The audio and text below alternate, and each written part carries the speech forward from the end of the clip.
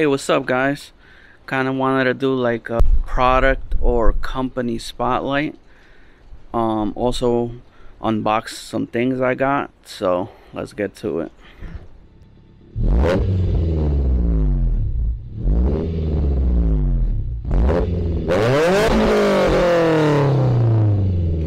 So before I get to the product spotlight, I'm gonna show you something that I got in the mail. I believe it's Canadian cluster, but as you can see, the RPM gauge is busted. You know, right now EGEF stuff is going through the roof. I got this cluster for 35 bucks on eBay, and the rest was shipping, so it came out to like 50 bucks. But I think this is a great deal. Parts cluster, as you can see, it's all beat up in the back. The film is cracked. Just switch over this RPM gauge to this one, and I have a fully functioning kilometers per hour cluster, which it will be good to add to the collection. Second of all, we got this right here, and this is pretty special because I've been wanting this for a while. I have the shifter rod installed already, but these come in and they sell out super fast, so I was lucky to grab one this go around. And here's the ChasingJS titanium shift knob. Look at the quality, I love it. So yeah, we're gonna get this installed and we're in the car. We'll talk more about ChasingJS. Spoiler alert, I love them. One of the best companies I've ever purchased from, but we'll go more into it when we're in the car. First, let's get these gauge swapped over because I'm gonna try something on it and we'll catch back up. So yeah, to get this RPM gauge off is actually pretty easy. These clusters are pretty easy to work with. All you gotta do is unclip it, and then it's 3 screws on the back, and the gauge comes off. So let me get that done and I'll get back to you.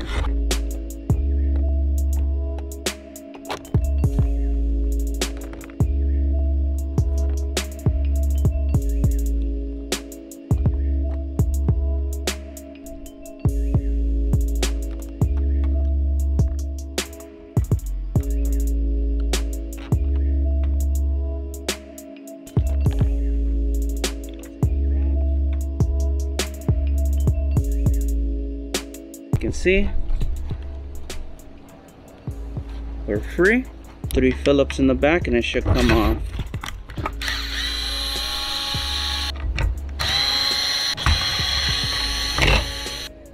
And we're free. Now you can see all we want is this bad boy. Same thing, 3 screws.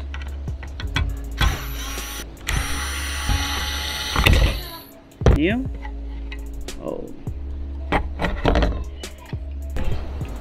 put it in place.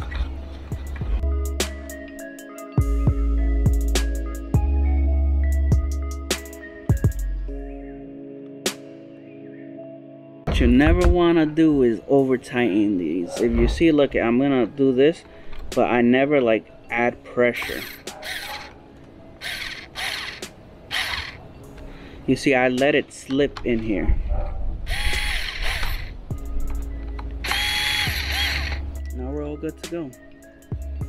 I'm gonna leave this off because I'm gonna try something out. So let's go in the car. Finally talk about the company spotlight, and that's ChasingJS. It's been amazing to purchase stuff from them. The quality is always amazing. I also collect watches, and there's like this company, this German company, that if you know with watches, what raises the prices high is the finishing, the details, all that stuff. So there's this company, German company called Glasuta Original. I don't know if the pronunciation is correct. Someone went for a tour of their company and they showed them where they finished the watches. And I'm sorry this is dragging out, but you'll see where it leads up to. A $3,000 watch doesn't get finished as well as a $10,000 or $20,000 watch. So the guy was like, oh, that's crazy that you do everything. And the response from the guy was, it doesn't matter if it's entry level or is our top of the line 5 pieces, they all get finished to the same level. that's what we believe in, and that's what we do. And I feel like that's the same with ChasingJS. Like, this is one of their, this is the first thing I've ever gotten from them is the titanium steering wheel bolts. This is like their cheapest product. But you look at something like this, right, which is their cheapest product, and you can't tell the difference in quality from this, the cluster shroud, which is 100 and something bucks. You can tell that this company cares about even their smallest products. If it's in stock, they get it to you extremely fast. Everything I've purchased from them, the quality has been amazing. And you know what's also great? I got the same sticker and packaging from these bolts than I did shift knob. That says a lot about the company. Right now, without further ado, let's take off my MPC shift knob and install my ChasingJS shift knob. On a side note, another thing I picked up, Black Friday sale at Home Depot. Husky, 100 bucks, 270 pieces, 270 pieces.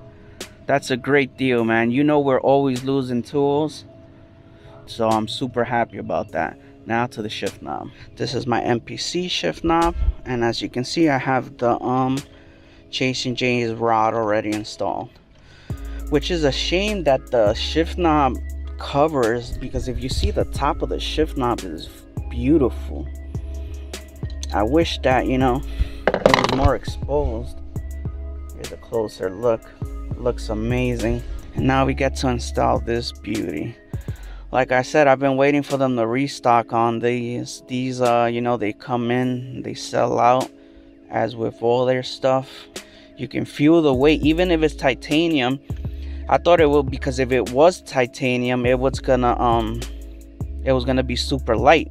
But this is as heavy as any, you know, weighted shift knob. There it is. Another piece to my collection. Looks amazing. And then there might be some of you asking, well, why would you pay like 120 bucks for a shift knob? I can get a Skunk 2 or a, you know, a Blocks one for like 20-40 bucks. I still see the trend, like even in YouTube, that Civics has like the entry level, like cheap, you know, cut corners all the way. You also see a big, you know, section of the industry turning over where we want high quality parts. We want to take the Civics to another level where, you know, they can go to like huge, you know, shows and stand within their own. I love bespoke, high quality things like this, so I can't recommend them enough. Now for the last part of the video, it's getting dark on me, it's about to rain. I'm gonna this is my ChasingJS surround on my EM1 cluster. I got the red LEDs in it. I think that it will look cool on that cluster too, so I'm gonna take it off and I'm gonna put that on, do a little switcheroo and see which one I like more. Options. All right, back to business. Power on. Let's see if this works. RPM's working.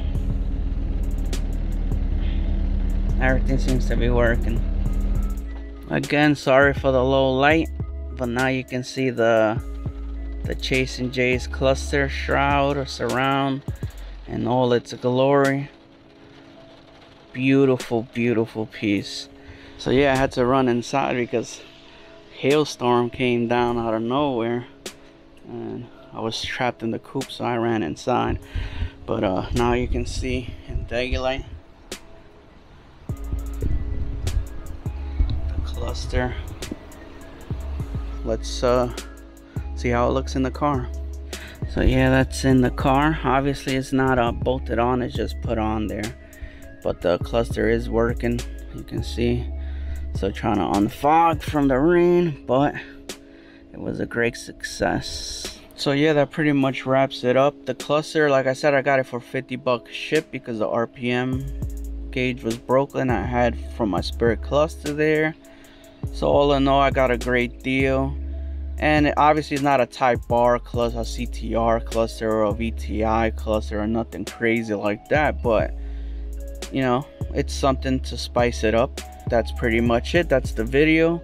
Like I said, I can't recommend ChasingJS enough. If you love high quality products that, you know, are just gonna give your build that extra little oomph, check them out. I'll leave the link below.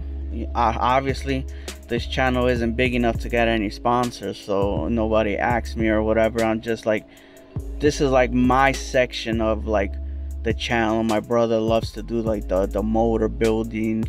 That's his cup of tea. You know, we got the dailies, but this is like where I shine, where I love, you know, this is, I love to find these companies. Another company that I love and hope I'm gonna do the next video on later on is RFab. That's another company that I love, that they make super high quality things, you know. So like I said, like and subscribe, leave a comment below, and support us. We want to get bigger. So thanks a lot.